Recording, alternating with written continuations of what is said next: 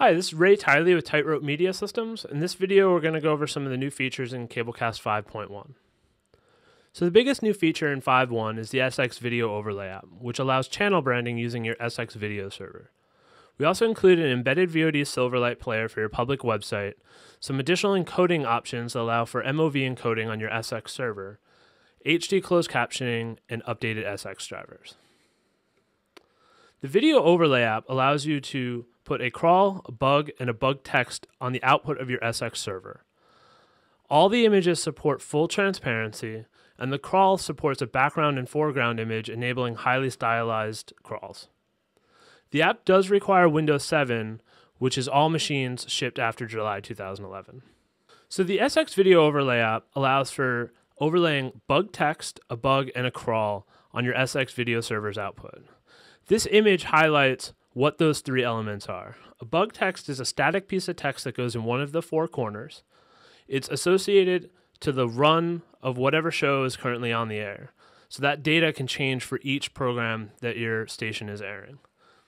The bug is part of your channel style and only changes when your channel changes. The bug can also be placed in any corner and supports transparency and scaling. The crawl can be placed at the top or bottom of the screen, and it scrolls across the screen. We also support putting an image behind the crawl and in front of the crawl, which enables a really nice professional looking crawl, and we'll get more into that later. So let's go ahead and dive right into the app. The SX Video Overlay app lists all the channels available on your Cablecast system. For this system, we have a public access and a government channel. Once the app is installed, the first thing that we'll do is go ahead and point it at our server by editing the server address. This system will use the default local host, but if you have a pro server and multiple SX servers, you'll need to change this setting. The next thing that we'll do is we'll edit the style for our channel. So let's go ahead and go into the public access channel style by hitting the edit button. You can see that we get a tab for each of the three things that we can overlay on our server: the crawl, bug, and bug text. The crawl is pretty self-explanatory. We can set the font, the color, outline. The unique feature, however, is that we can set background and foreground images that will be drawn behind and in front of the crawl, respectively. So this enables us to create some really awesome looking crawls, and we'll see that once we get a crawl going on this channel. For the bug, we can upload an image. Transparency is fully supported. We can also set the opacity, and we can set a max width and max height that the image will be scaled to.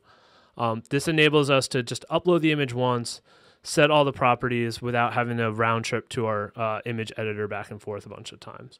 We can also choose the position that we put the bug in and how far from each edge of the screen it's in. Bug text is a lot like the crawl, where we can choose the font. We can do a text outline, a background rectangle, a background outline, and we can choose the corner it goes in, just like the bug, and how far away it is from the edge. So once you've edited your style and got it looking the way you want,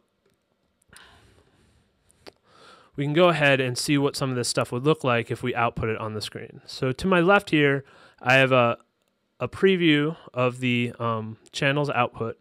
So let's go ahead and turn the bug on. We'll see that come into one of the corners in a second. We can set some bug text. So we'll just put a date for Democracy Now! And we can set the crawl.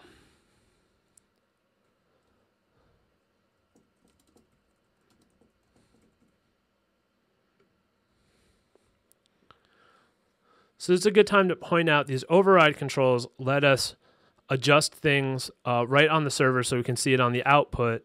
For normal operation, we would change all these back to auto and let the app update itself from the Cablecast data. So you can see we have a bug in the lower right corner, bug text in the upper left corner, and a crawl going across the screen. Notice how the foreground image, the darker blue image, cuts off the crawl, so it actually masks the crawl, so you can do some really nice effects with that. The VOD Silverlight Player improves compatibility of current VOD for Apple computers and newer web browsers, such as Chrome and Firefox. It uses Silverlight, the same technology as Netflix, so any computer currently set up to watch Netflix can watch the Cablecast VOD. It embeds directly into the Cablecast public site, but does require some additional configuration as well as a port forward in order to work. For an example, let's visit one of our customer sites, Access Pittsfield in Massachusetts. So we can see on their public site, they have a schedule with a bunch of view links next to their program title.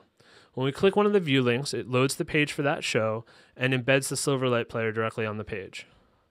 We can interact with this like we would expect to interact with any embedded video player on the web. We can play the video. We have some seeking controls, volume controls, and even a full screen mode. Notice that when the video is playing, we can jump around in it and seek directly to later parts in the video. Cablecast 5.1 adds some additional encoding options to SX video servers. We can now encode DVCam and DVC Pro HD files inside an MOV wrapper. This allows us to use those files on Apple computers such as Final Cut Pro or Avid editing stations a lot more easily, and is a great workflow improvement for lots of our customers. We also, in Cablecast 5.1, support HD closed captioning. Shown here is a chart of all the closed captioning options we currently support in Cablecast, including some pass-through of closed captioning even when you're converting between SD and HD if you're using one of our HD servers.